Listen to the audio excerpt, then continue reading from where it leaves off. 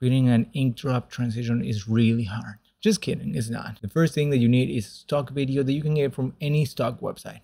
In this case, I found these on pexels.com. Now bring both of your clips into your timeline. We will deactivate the second one and put it 2 tracks above. We will be putting our ink video right in between. Now these are a few important things that you need to know. If your ink video has color, we're gonna go to the color page and we're gonna decrease the saturation. If the ink video fills the screen completely, then you can skip this step. In this case, we're gonna turn this clip into a compound clip. And we're gonna go into this compound clip and we're gonna create a copy of this clip, rotate it, and set the composition mode to multiply.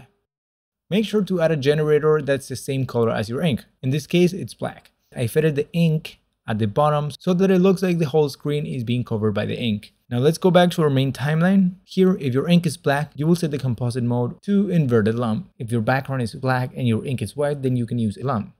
Now bring the second clip on top, set the composite mode to foreground, and you're set. If you want, you can press Ctrl R, and that way increase the speed of your transition. Save this video and come back tomorrow for more.